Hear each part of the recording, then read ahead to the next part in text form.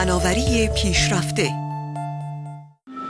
این دستگاه به نام والیس TX ماشینی برای جراحی تومورهای مغزی بدون چاقوی جراحی است که در مرکز سرطان شهر لیورپول انگلستان افتتاح شد.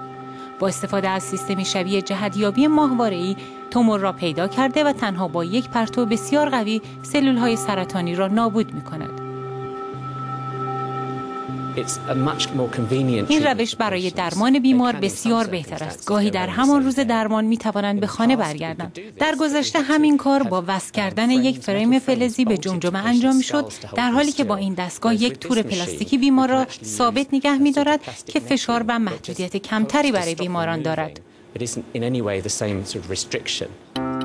سو مبتلا به سرطان است، همچون هزاران هزار بیمار دیگر. تورم بدن و چهره او به دلیل استفاده از داروهای استروئید است. او از این دستگاه که فشار کمتری برایش دارد استقبال می کند، چرا که از روش قبلی خاطرات تلخی دارد. ماسک مثل ماسک شمشیربازی است. دور صورت و گردنم را می گرفت و به تخت پیچ می شد. در طول اشعه درمانی تکان نباید بخورم. هنوز هم کمی احساس خفگی به آدم می‌دهد.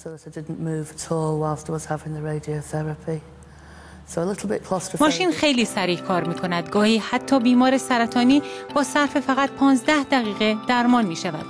حتی چند میلیمتر هم مهم است، چون بافت آسیب دیده درست در کنار بافت سالم مغز است. بافت‌هایی که مرکز تکلم و بینایی را کنترل می‌کنند. بنا به گفته دانشمندان این دستگاه 3 میلیون یورویی نه تنها برای درمان تومورهای مغز بلکه برای انواع دیگر سرطان نیز قابل استفاده است.